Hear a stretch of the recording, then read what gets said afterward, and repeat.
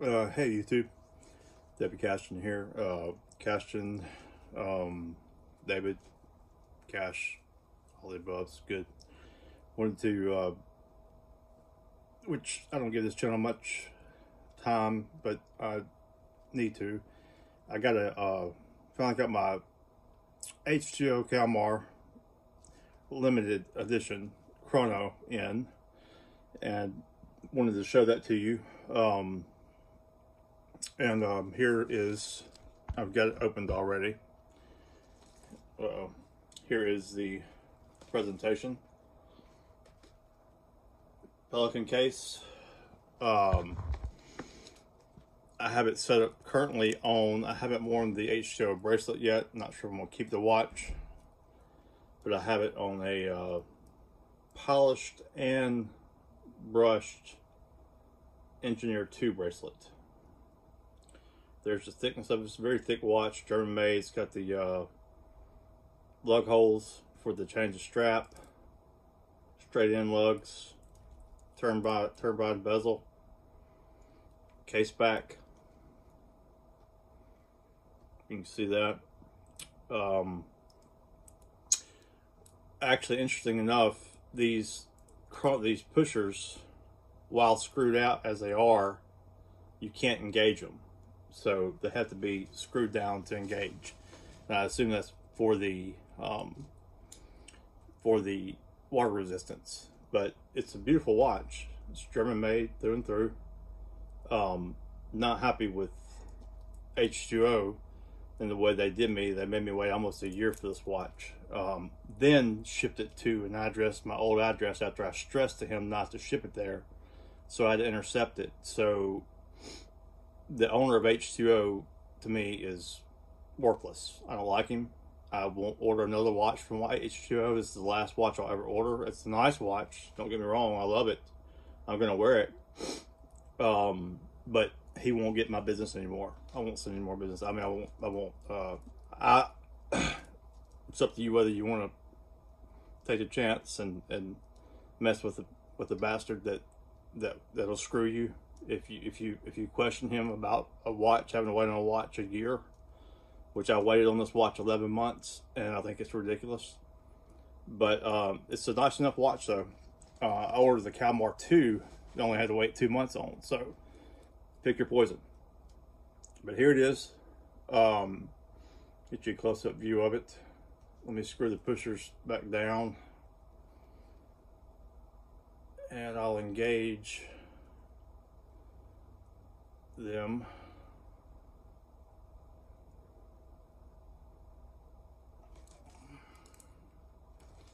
And so let's engage now, and you can see the chronograph is now operable. And it's a nice thick watch. I like it. Let's go over the bracelets. He sent me a mesh bracelet, which I had to make him do that for the 11-month wait. There's a mesh bracelet, German made. Might be selling this, so if interested, let me know. Here is the H20 bracelet. Not my favorite. It's alright. It works. My favorite bracelet is this, which is probably what I'm fixing to put back on it, is the Armada 22mm bracelet, which is what I usually wear on it. I haven't even worn the H20 bracelet yet.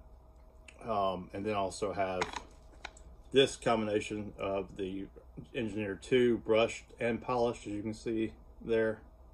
Got the brushed and the polished intertwined.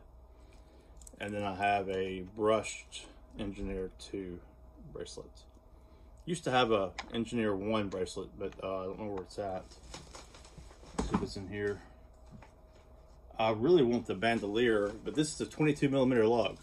So I was thinking these would be a 24mm lug, but it's not. It's 22mm. So it's got a brush side, and I'll show you what it looks like on the wrist. Last but not least, there you go. Looks good. 44mm. Nice and thick. Good little watch. So there you have it. Comes with the NATO strap. Comes with a, let me put this back in here. I would say it came with this, but I'd just be joking. It's my Apple Pencil too. Comes with a black strap, which I won't wear. Now I might put this bracelet on it. I mean, this strap, which would be pretty cool. So I'm gonna put that in my little box here. This is a custom made, the travel stitching strap, and then of course comes with the warranty card. So that is it, guys. Maybe girls, I don't know. Girls like big watches.